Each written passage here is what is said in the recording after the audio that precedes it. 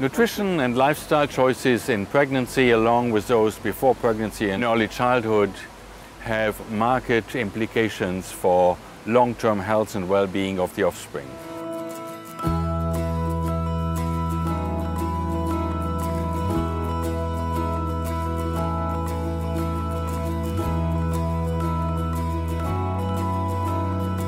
Even in the early hours after conception, the unborn baby, the embryo, is sensing the mother's nutritional environment.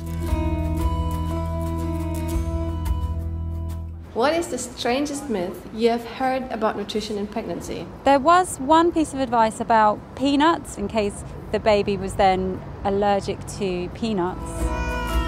One of the strangest myths that I have heard is not taking iron tablet while you're pregnant. Eating eggs during pregnancy make the baby smell bad. In India, many people want their babies to be fair looking, not dark looking, and they think that if you take iron tablets, then your baby is going to look dark.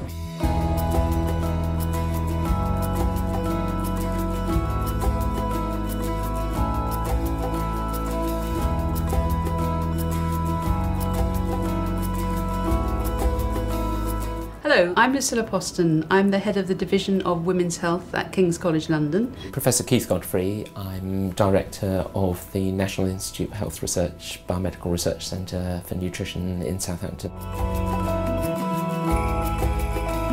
My name is Hildegard Pschyrembel. I'm a professor in pediatrics. My name is Irene Alba. I'm an OBGYN at the University Hospital LMU in Munich.